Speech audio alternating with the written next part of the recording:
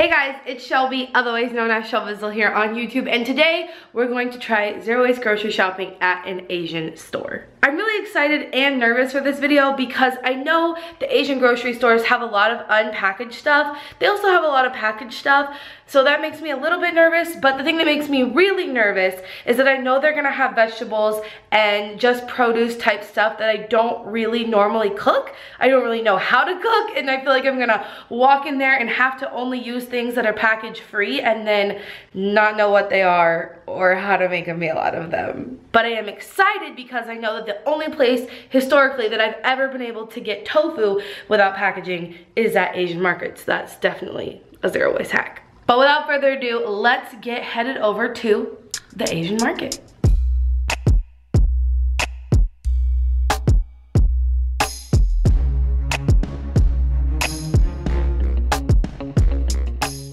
If you've watched my videos before, you know that before we go into the store, I'm going to show you what I brought to assure that we have a zero waste grocery shop. First things first, items I always bring are my collapsible Chico bags. I have both grocery bags, which is what the orange one is, and produce bags, which is what the green one is. So I brought quite a few of the produce bags because I assume I'm going to be buying a lot of produce. But what is a little different about my supplies today is that I'm hoping we find package-free tofu. So I brought one of my sister's meal prep containers just because I didn't want to carry heavy glass into the store, and I also wanted to make sure they could see through it, so I didn't want to bring my stainless steel one. If they do have package-free tofu, which I am hoping that they do, we can put it in this. And something else I brought that I normally never bring because I normally go straight home after grocery shopping, but today I'm not, is this little like insulated bag, so it keeps your stuff cold and hot. It's like known as a cotton hot and cold bag, I think, too. This is one of the ones I got from a food delivery service in Austin called Lettuce. They are basically like HelloFresh, but they only have local and sustainably sourced food. So if you live in Austin, you can check that out. I am headed to my brother-in-law's house in Dallas right after this because he's having his white coat ceremony for PA school. So let's head into the grocery store.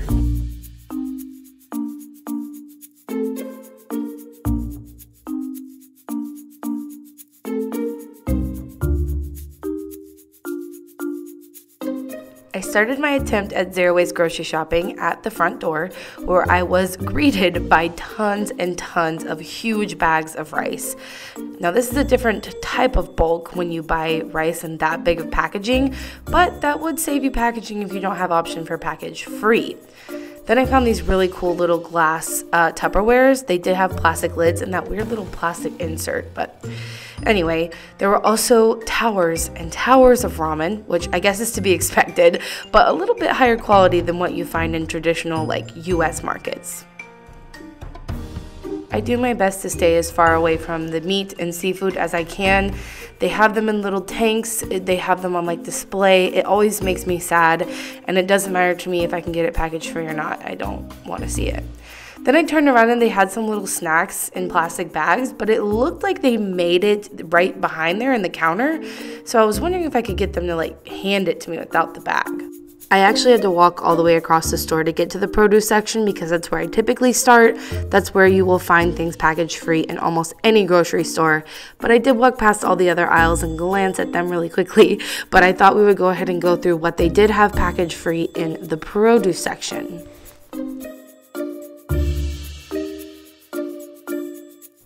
They had fruits and vegetables that I didn't know what they were. That's kind of what I was expecting and a little bit afraid of, but they also had some unpackaged ones that I was familiar with. They also, oh my goodness, they had unpackaged peanuts, which is super, super cool, and I forgot to grab some, but those would go great in any stir fry to add some peanuts, and when you can get them without plastic, that's pretty cool. Also, I found these avocados. I've never seen avocados that look like this before. Please let me know if you have. Are they something special or were they just not ripe yet? Also, American versus Chinese celery, apparently. You know, aside from packaging, something I'm starting to take into consideration more is how far my food had to go to get here. And since some things are labeled like American and Chinese, I wonder how far it had to travel to get here. Not that that is a concern if you're trying to recreate like a cultural dish, but in general, I wonder if these things are coming from far away or not. maybe, but there's no tags that are telling me, so I don't know. At this point, I started to get an idea for what they did and didn't have, so I decided to look up a recipe on Ecosia. One of the first things that came up was a stir fry by Minimalist Baker, which I've used many times. So I decided to try to follow her recipe and started collecting ingredients that I could get package free. But the produce wasn't the best looking, I will say. It's not exactly what I'm used to, but it will suffice. Now that I've looked at that recipe, I'm noticing things that I need that there is no zero waste option for, like a red bell pepper it calls for. This is the only option. Also garlic, if it comes in a whole, what do you call it, bulb, it's in a plastic net, and if it comes chopped up, it's in a plastic bag. So, what do I do about that? On the surface, it seemed like we were going to be really successful, but to put a whole recipe together is a little bit difficult because like red chilies, it says chili red, but red chilies are in styrofoam and then wrapped in plastic, and there's no other option. So mushrooms too, because normally I feel like I see them at Asian stores without packaging, but not at this one. That's the only option. It's a bummer.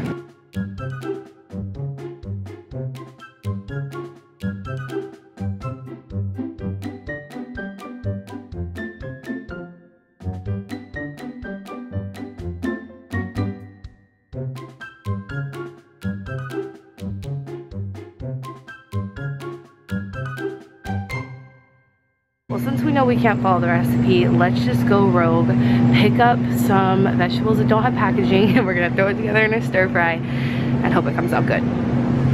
Okay. So I snatched up all my usuals that didn't have plastic wrapping on the outside of them, and then I was thinking we needed something to make the dish a little bit more hearty, and I found Chinese eggplants. I'm not too familiar with specifically Chinese eggplants, but eggplants in general are not my favorite, so I thought if my brother-in-law, who I was going to visit right after this, said it was okay, that I would try it, so I had to call him.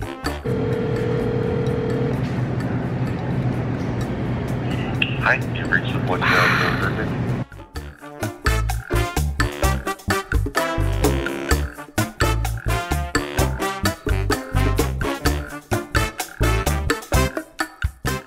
When he didn't answer, I headed to the most exciting part of this zero waste grocery shop because I knew it was the only place we were going to be able to get tofu without packaging and also hella cheap. So I just brought these little to-go containers to put the tofu in since it's only 50 cents a piece and not by weight. You don't have to worry about paying for the weight of the container, you're just paying per block. Even though we can't follow Minimalist Baker recipe directly because we can't get some of the ingredients without plastic, I'm gonna try to follow the sauce still. So I'm gonna buy the sauces that she says we need to make the flavor the same. Yes? This aisle is mostly condiments, sauces, and oils, and everything on this aisle is pretty much glass. So that's a good news for creating a meal.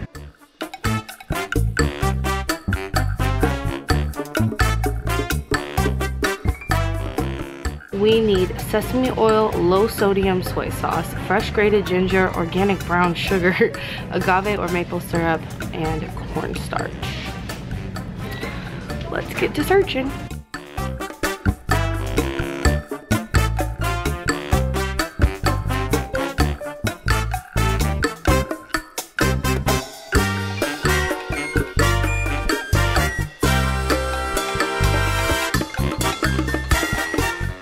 Other than the sauces we need from here, we need organic sugar. We're not going to find organic sugar. I don't even know if we're going to find brown sugar, but let's go see.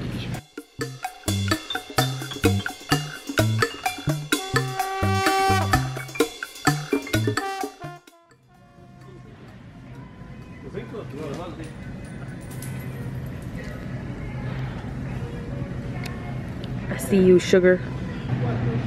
I'm slightly confused at the moment because it says there's sugar on this aisle and I can't find any. There's sea salt, kosher salt, whatever this stuff is. Is this it maybe? What is this? Sweetener. Okay, getting closer. Ah, organic sugar. But it's in plastic. Do I have any paper bags for sugar? Okay. They even have organic cane sugar. That's super cool. But not without plastic. Oh, that's so weird because normally, well, not normally, but you know, what I'm used to. You can always find sugar in a paper bag. I mean, I guess we can cheat that one because he probably has sugar at his house, like I would, right? I forgot we also need agave. And I have no idea where that would be. That's the struggle of shopping somewhere you've never really like in-depth grocery shopped before. I don't know where that would be. I could ask someone if I can find someone. I didn't know that was a thing. It's in glass though, with an aluminum lid. Oh, I thought this might have been agave. It is not.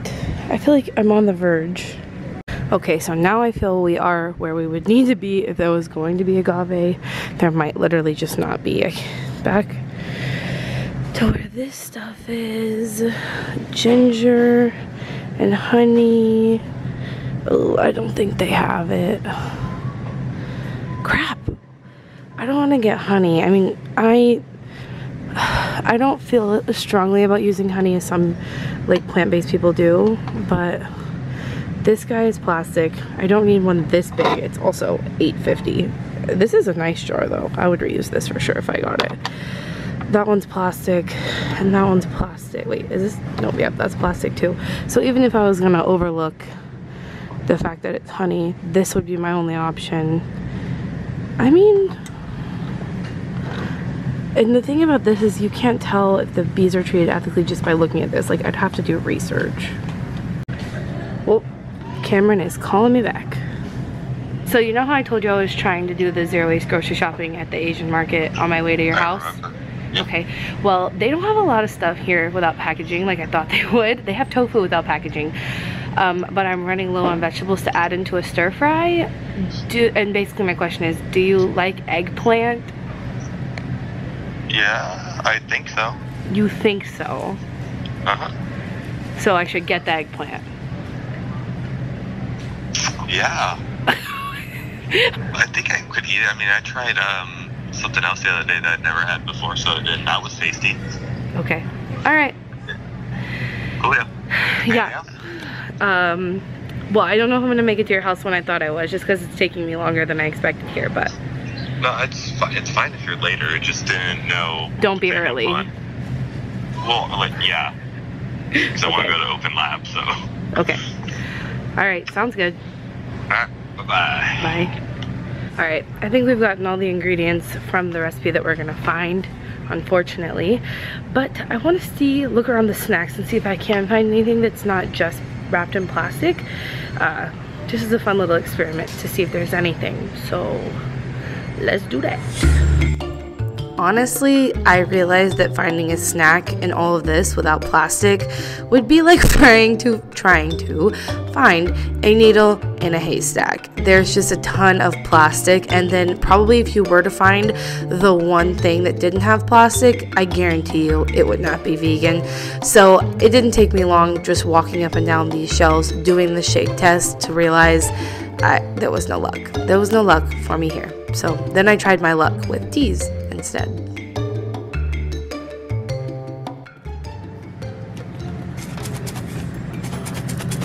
Oh, I don't think, I mean, that sounds like it's pretty free in there, but of course there's this. Okay. What about this one? That one doesn't have that. Oh yeah, it does. Stickers and plastic things. But I mean, it's minimal, right? Definitely less. What's this one? This is also plastic wrap, but that's like a cardboard box. But there's sachets in there, I think. I think we'll get this one. Sounds good. Green tea. Oh, look, this one. I could try to open it. Hold on.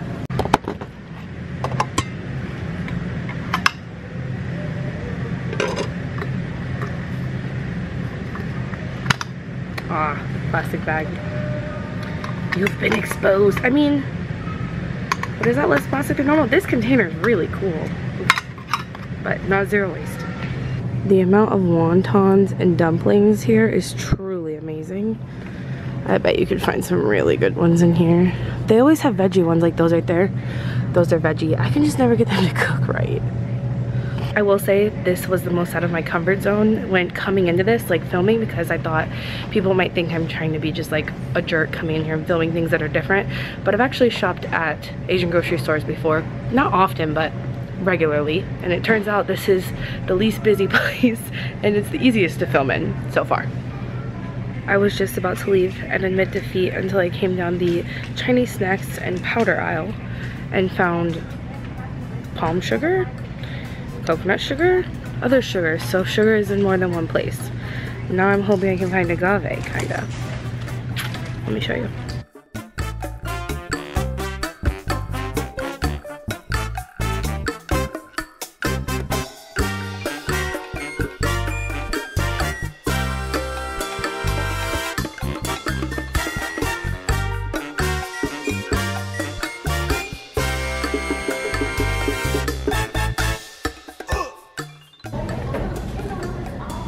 I brought my own bags, is that okay? Cool. I definitely recommend that.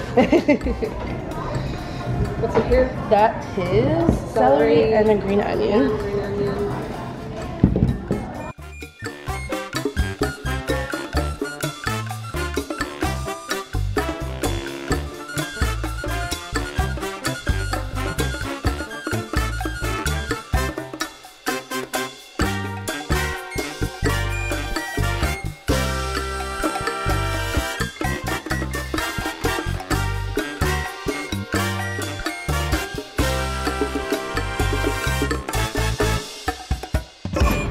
Oh my goodness, I had to put my hair up, you guys. It is so hot! Now I'm in the car. I'm about to head to my brother-in-law's house. Like I said, that's why I had that insulated bag with me today. When I get there, I'll do a regular haul with you guys, showing you everything I got. But we gotta get there before rush hour hits, so let's get going.